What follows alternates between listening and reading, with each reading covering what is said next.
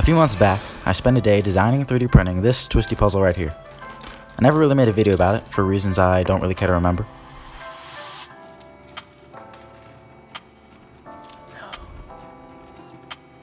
Anyway, it's in pieces right now, not because it fell apart, although I might have done that anyway, but because I couldn't really stand to look at it anymore. The Curvycopter is such a great looking puzzle that the mechanism I first designed didn't really do it much justice. So I set out to redesign this puzzle.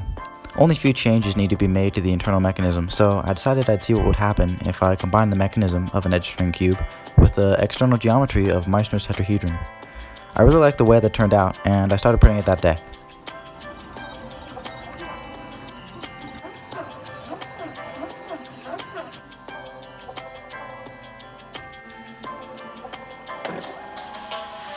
After a few days of on-again, off-again printing, I had a functional, albeit slightly large puzzle, almost ready for ironic, cinematic outdoor shots. Normally, I'd get stickers made by a sticker shop, but I was feeling impatient, so instead I ordered some vinyl sheets with 2-day shipping, then spent a day hand-cutting stickers myself.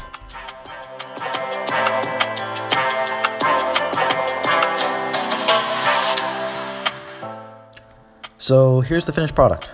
I'm pretty happy with the result, although as always I think it could be better. It's a really interesting puzzle, but the shape-shifting is pretty predictable since the original Curvycopter only makes 90-degree turns. The jumbling feature is present as well, and I'm really just looking forward to the solve on this thing. A few more things about this puzzle. It's pretty substantial. I mean, it's probably as large as it can really be.